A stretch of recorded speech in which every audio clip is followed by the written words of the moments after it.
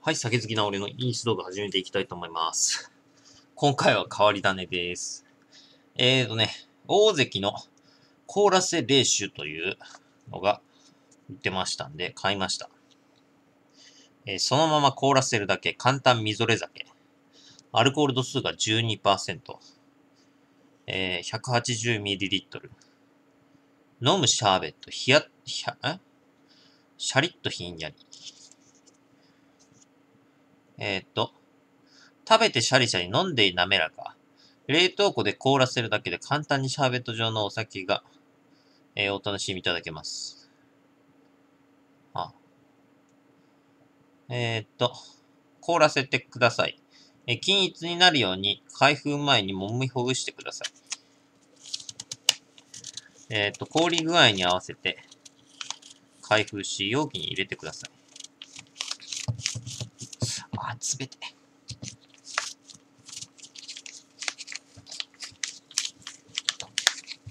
結構、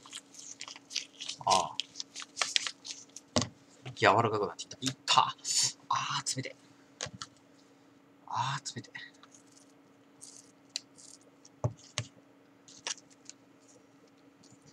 それじゃ、開けまーす。いいよ。いいよ。でも、この大関っていう、これ、このさ、バンカップ大関って俺大嫌いなんですよ。このメーカーの。100円ぐらいで売ってるやつ。あれ俺大嫌いなんですよね。大関のね、日本酒は本当にまずいんだ。冗談抜きでまずいんで、俺好きじゃないんですよ。冷てえ。冷てえ。うわ冷たい。ということで、はい。じゃあいただきます。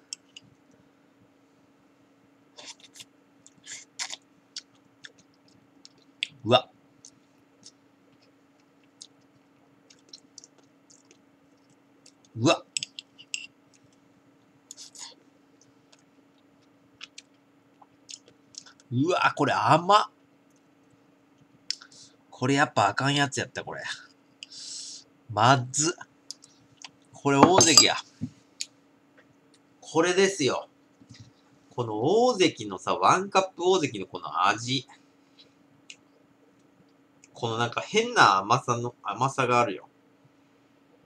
なんか。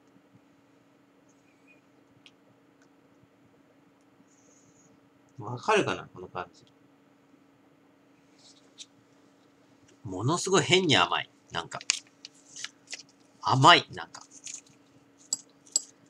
大関って結構多分日本人度低いんじゃないか。マイナス何度とかじゃない。かなり甘いんだけど。飲んだ感じ。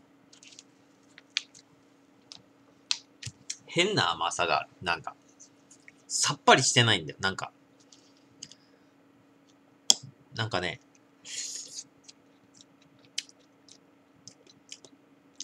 くどいんだよ。なんか。うわ、これはあかん。これはあかん。これはあかんて。うわ、まず。これ、いくらだったっけ ?200 円ぐらいだったっけ ?100 円だったか200円だったかな。大関ってさ、これまずいんだよ、このさ、メーカー。いや、なんだ、コンビニでもさ、100円ぐらいで売ってんじゃん、ワンカップが。安いだけあるよ、あれは。非常に俺嫌いだもん、あのメーカーの。ワンカップ大関って、あれさ、有名だけどさ。一応有名なんだよ。あれ。名前は売れてんだわ、ね。めっちゃまずい。ワンカップ大関。これ嫌いなんだよ。非常にまずい。ワンカップ、だって。次世代のワンカップ。50年続いたワンカップの遺伝子を継承し、主質やデザインを新たに構成したワンカップ。本当かよ。なんかまずそうだな。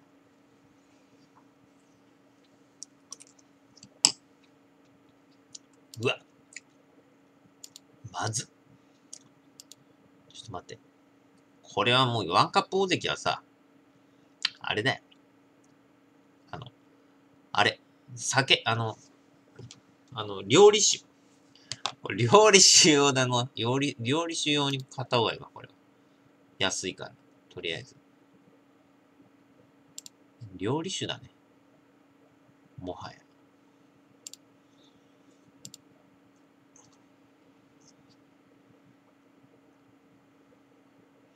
ワンカップ。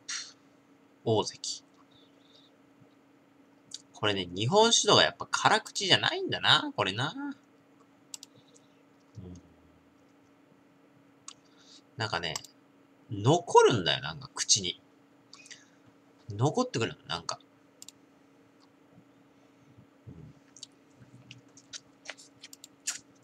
一応でも、淡麗辛口っていうのもあるの。怪しいけど。絶対まずい。絶対まずいと思う。これは日本酒とはプラス5のやつがあるんだね。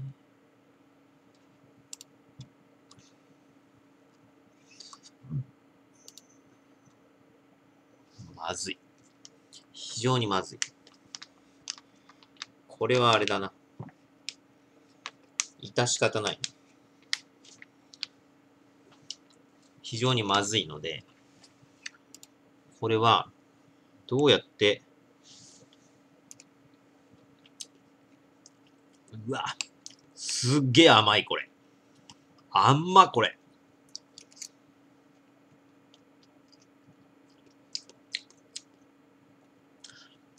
甘い。非常に甘い。そして味がくどい。すんごい淡麗の逆を言うパターン。くどい。残る。なんか。すっごい残る。変にコクがある。気持ち悪い。これはひどい。てか、だいたいワンカップ大関をただ凍らしただけだろ、これ。実際。これは甘い。甘い。香りはまあないにしても。これおすすめはせんわ。まずい。とにかくまずい。気持ち悪い。もう飲みたくないっていう。